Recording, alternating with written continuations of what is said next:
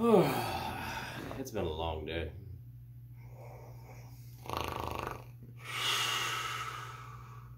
Hey, Pastor Nathan Decker here with your #BetterTogether devotion. And I am making fun of the fact about it's been a long day and I want to fall asleep or I'm kind of worn out, because one of the things that we don't talk about enough in our faith and we don't practice enough in our faith, and I truly believe that this is a witness, this is a form of showing the world there's a difference, this is a part of what it means to be like Jesus, and that's taking a break. Wow. Didn't see that one coming. Yeah, you need to take a break. Sabbath was important to God. It was one of the top 10. Sabbath was important to Jesus. Jesus, countless times in the scriptures, goes away from people and retreats so that he can be in prayer and so he can restore his soul. When you're a runner, one of the things that you learn really quickly is that a day of rest is important to your body. People who go out and run every single day, 7 days a week, 365 days a year, wear themselves out and their muscles don't develop properly because they're not given rest. On the other hand, Runner's World Magazine recommends that runners that are in training, that they run lots of times. They run long periods of runs and stuff, and sometimes it is 7 days a week, but they always all intersperse days of rest. I myself try to run every other day, or maybe sometimes I'll run 4 days a week, but I'll always have like 1 or 2 days in which I'm resting.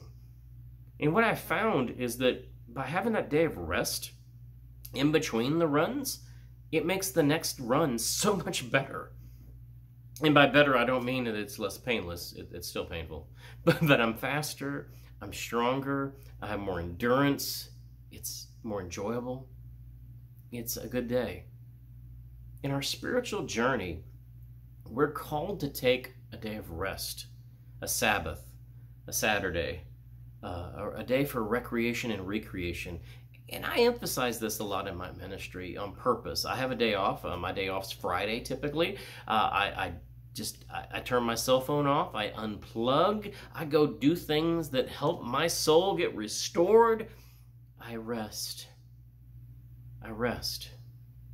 Because by resting, I'm actually participating in the growth of my soul, of my spirituality, of my discipleship. Now, the thing about having a day of rest, it also implies that there's been days of work ahead of time. So if you've just tuned into this particular lesson, make sure you plug into the other lessons this week where I've talked about the other parts of running this race as discipleship.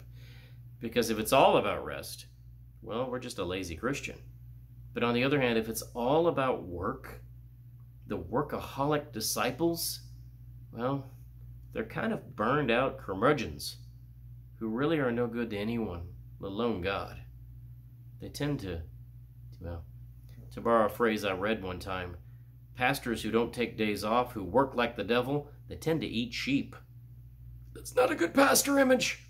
You know, if you're working so hard that you're working like the devil, you need a better role model. Jesus took a day off. God took a day off. Work. Enjoy your work. Enjoy the run. Enjoy the work of becoming a better Christian.